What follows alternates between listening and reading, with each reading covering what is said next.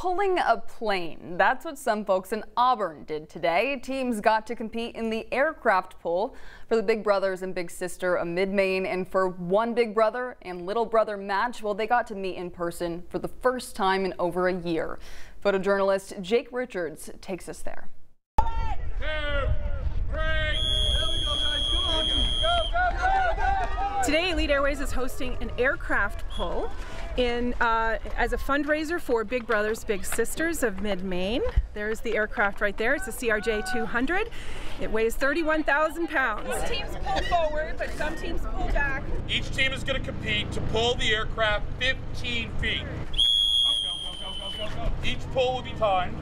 The team that pulls the aircraft the best time for the 15 feet will be awarded the absolutely phenomenal, probably the hugest trophy in Auburn in history, brought to us by Rogueware.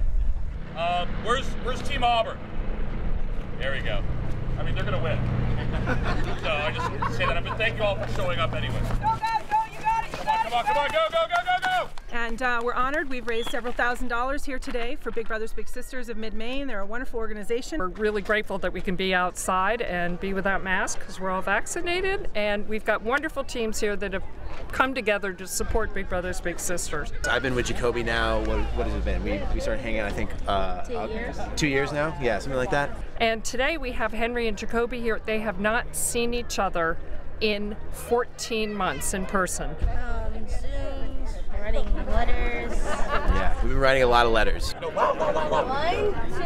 3, go!